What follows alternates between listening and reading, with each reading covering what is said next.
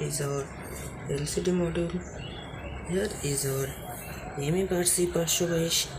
Here is our node MCU. So let's power this on.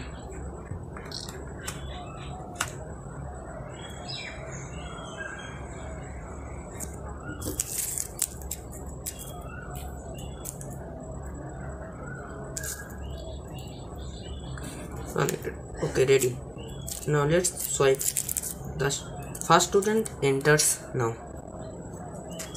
Card accepted. It was roll number 1, and we will also get an SMS by now that your son daughter has reached the school now. Okay, now 3 also entered. Okay, roll 3 also entered. We can see in our desktop that we have only 3 students registered: student 1, student 2, student 3.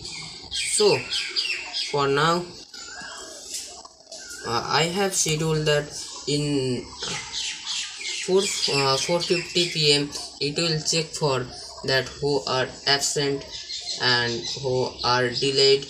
It will be notified, so wait for 4:50 p.m.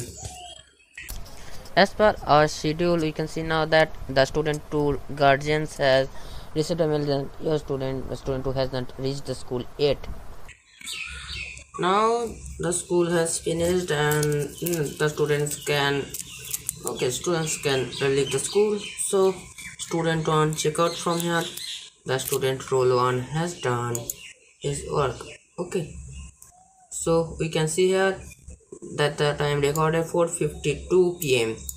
Okay, so it is fine.